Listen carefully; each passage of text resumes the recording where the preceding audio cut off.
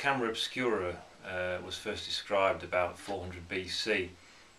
The name originally comes from the Latin camera meaning room or chamber, and obscura meaning dark, so literally dark room.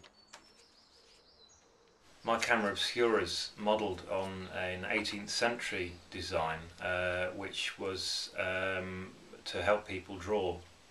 The idea was you could place a sheet of paper down on the baseboard and trace the image of what you saw.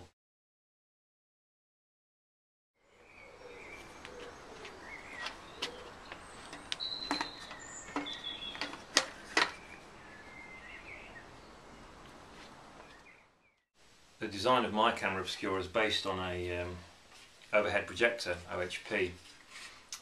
It's a very similar machine. An OHP, you have a light table which projects light up into this lens, bounces off an angled mirror inside there and then out of the front onto the wall. My Camera Obscura, the light comes in this lens, bounces off the mirror and then goes down onto a baseboard or tape. The Camera Obscura that I've just finished building, it actually uses a black fabric rather than a box.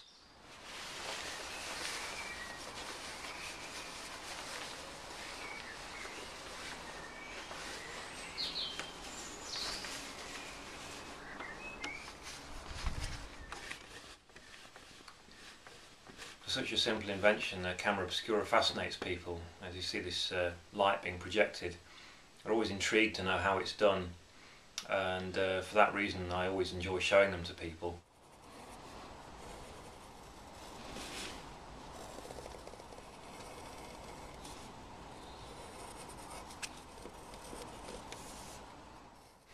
I've been building Camera Obscuras for 6 or 7 years now, in a variety of different sizes and designs. They're very interesting things, and they always impress people.